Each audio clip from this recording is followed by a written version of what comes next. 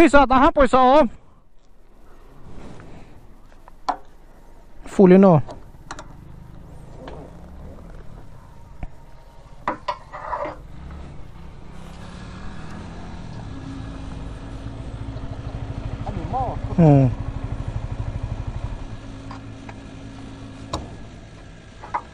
tốc trip tốc cái tốc tốc chưa tốc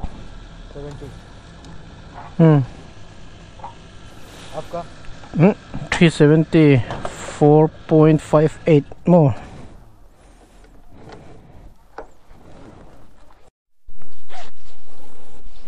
chỗ nào petrol nghe hello con chu tông 180.6 divided by 4.58 39.4 kilometers per liter. Come on. Hello, rim về cái tán về view nè.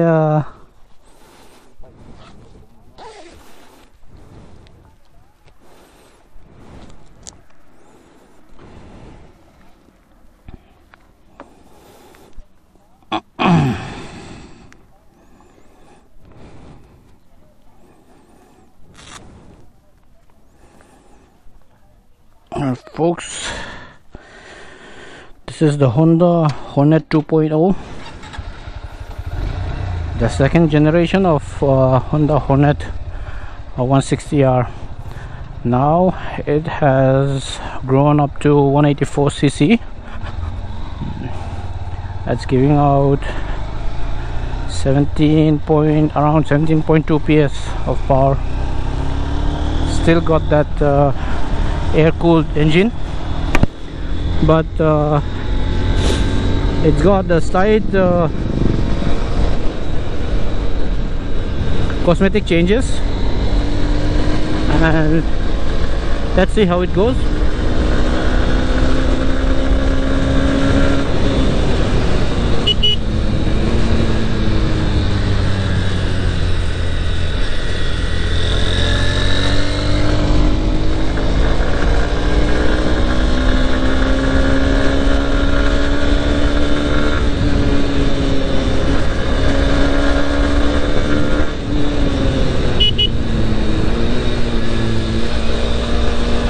Really like the sound that's coming out from the engine, that induction roar.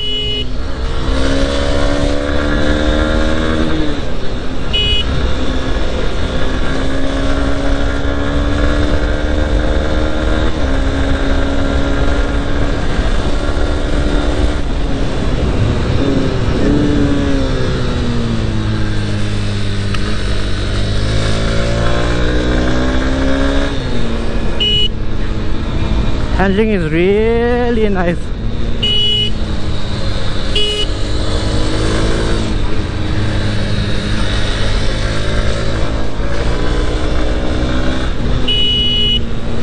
It's really precise for a naked bike.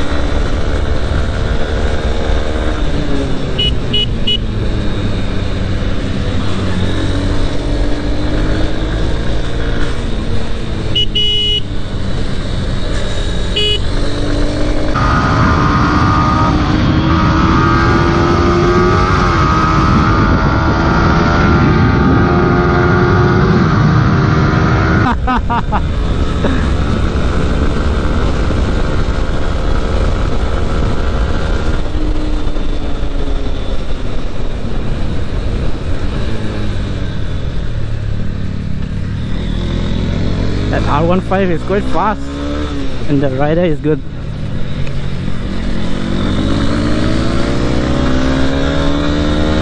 Let's see how they handle the corners.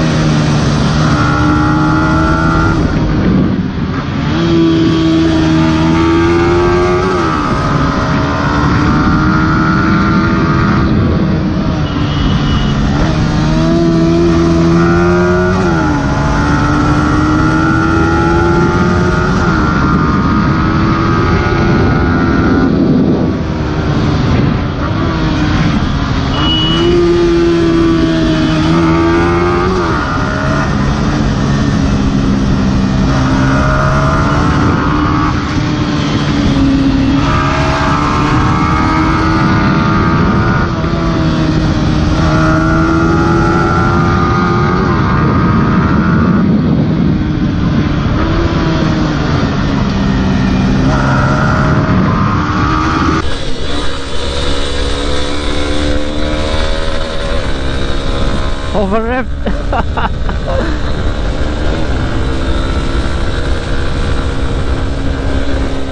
Oh.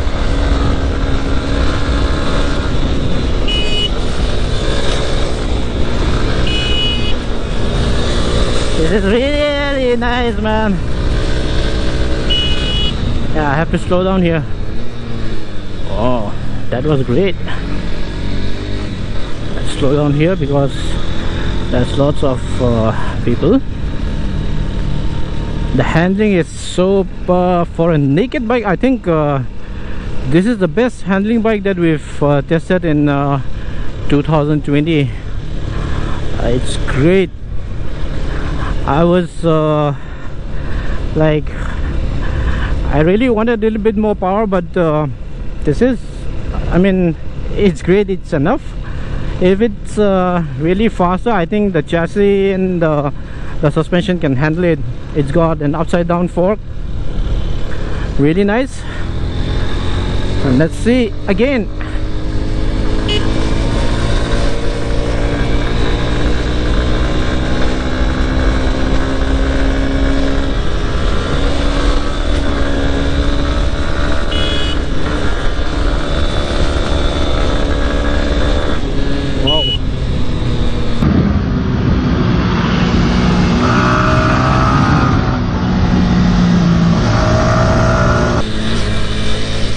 Ooh.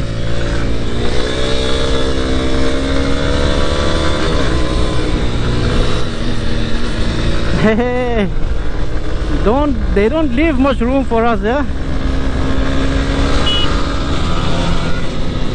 Slow down here. Let's see if I can catch him again.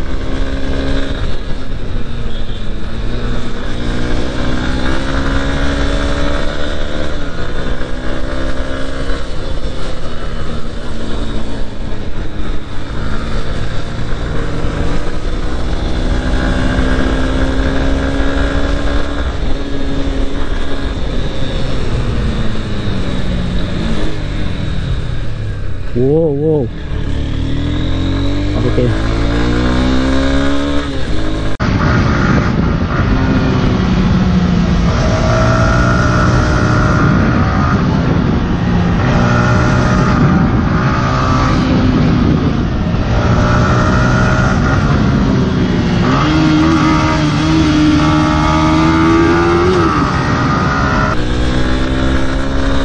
Handles really great. As I was saying, I wanted a little more power from this air-cooled engine, but this is also okay. And the brakes are also okay, not that great, but they're okay. Tires are Maxxis. I think this bike comes with Maxxis and MRF. This one comes with Maxxis. This is okay. on slightly bumpy roads it feels a little hard, but on really nice paved roads its grip is okay. So overall it's a really nice bike to ride, and I especially like the handling characteristic in the corners, because for a naked bike it can really handle high-speed cornering.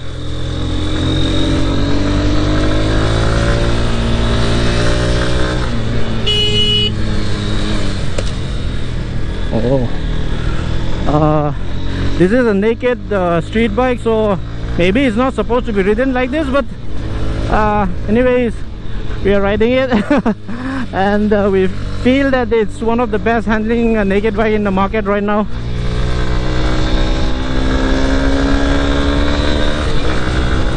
Definitely not the fastest in the 200 category, but it's one of the best handling bike. There's gravel in the corner, so I have to take a slight evasive action.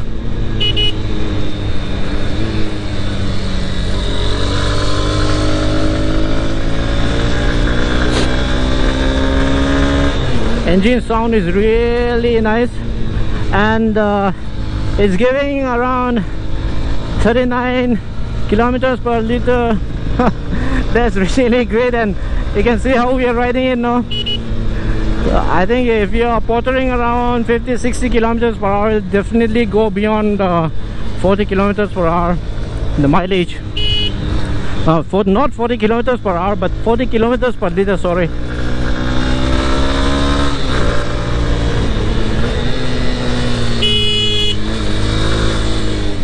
I don't know why there's lots of trucks today.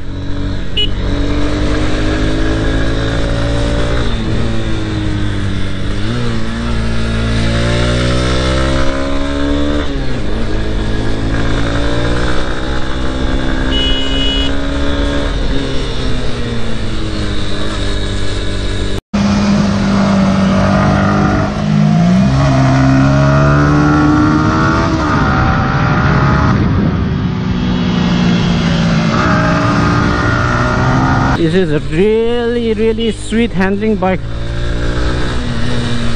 and the upside down forks really works great.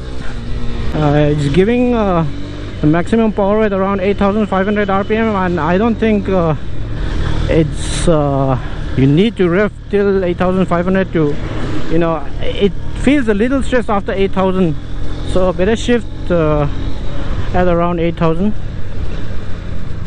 What's happening today? The ride feels a little stiff.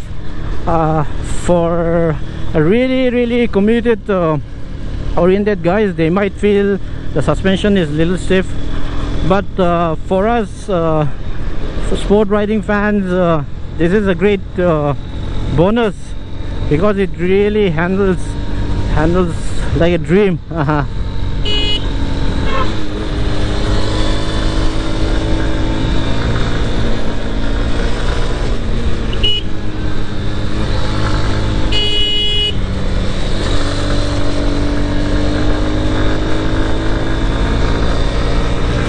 The brake feel is also nice. You can really trail brake on the corners. Engine is really tractable. You don't have to rev it that high to get power. Power builds up from around 4,000 till around 8,000. So that's a wide range of power. And it looks quite nice.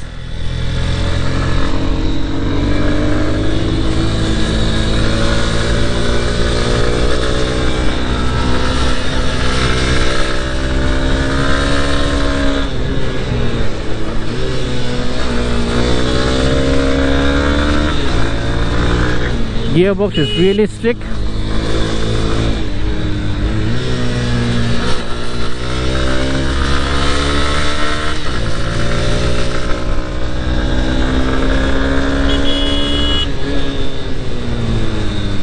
Not much vibration from the engine, we're revving till past 9,000 plus, but actually we are really going quite fast. You don't, for normal riding you don't have to rev it that high, no?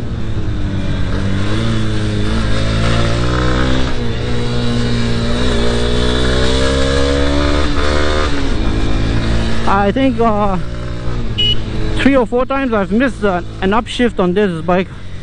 Maybe that's because it's a new bike, I don't know. Lots of gravel on the road, have to be really careful. Whoa. Even the four-wheelers are driving really fast today. Let's slow down here because lots of people.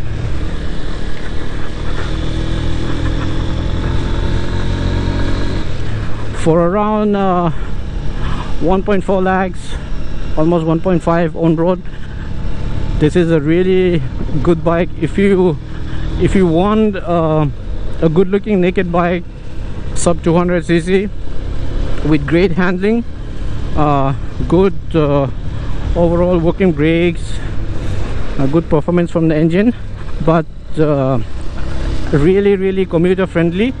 The riding position is really comfortable, so that'd be great for commuting. Plus if you want to go for a slight touring also, that'd be great. But if you're looking for you know, slightly faster naked bike, I'm sure there are much faster 200cc or sub 200cc bikes, around 200cc bikes, naked bike, much faster than this. But if your preference is not an all-out guns blazing going fast, this is maybe one of the best option, or this is one of the best option you'll have to give you the best of both worlds: comfort, power, looks, and it's not that expensive. And as I've said, it's really fuel efficient as well. Of course, this is Honda, no? Honda is always Honda. Not always a big fan of Honda, but this bike really speaks to me because it handles really great. For us, even if it's not that powerful, if it handles really great, then it always gets a lot of praise from us, because we like to go slightly fast in the corners, safely. I'd like to add that as well. So I'm really enjoying this. This is winter time, it's really cold now, and the tires are standing up really great to the conditions, because it's when it's cold the tire loses a lot of grip. Come on, man, what the hell.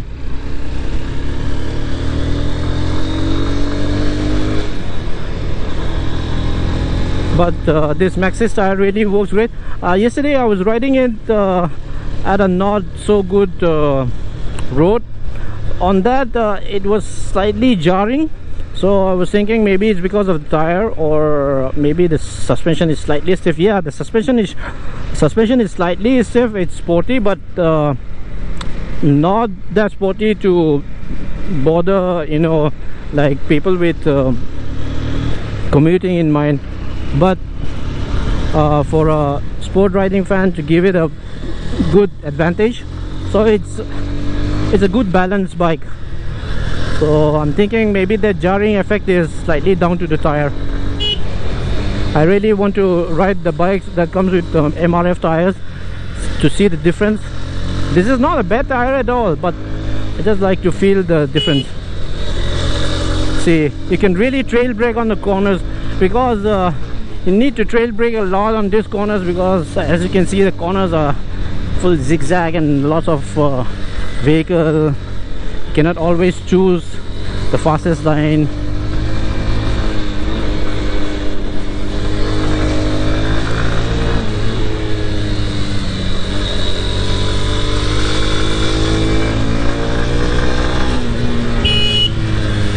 My friend is riding an R15.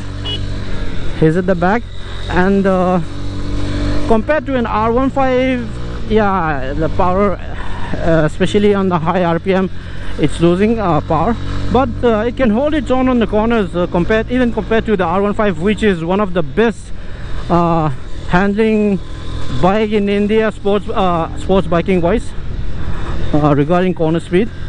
So especially in this type of narrow zigzag roads, R15 is the king. But for a naked bike, this bike's performance is really respectable. So that's our review of the Honda Hornet 2.0. We'll be giving out a detailed review in our native language in Mizo. We might be able to add some subtitles if you want to watch the review videos. So stay tuned and thank you all for watching. Yeah, okay, and don't forget to like and subscribe. Again, thank you all for watching, and we really enjoy making this type of videos, so I'm sure you guys will also enjoy watching this video. Thanks again. Yeah, ciao.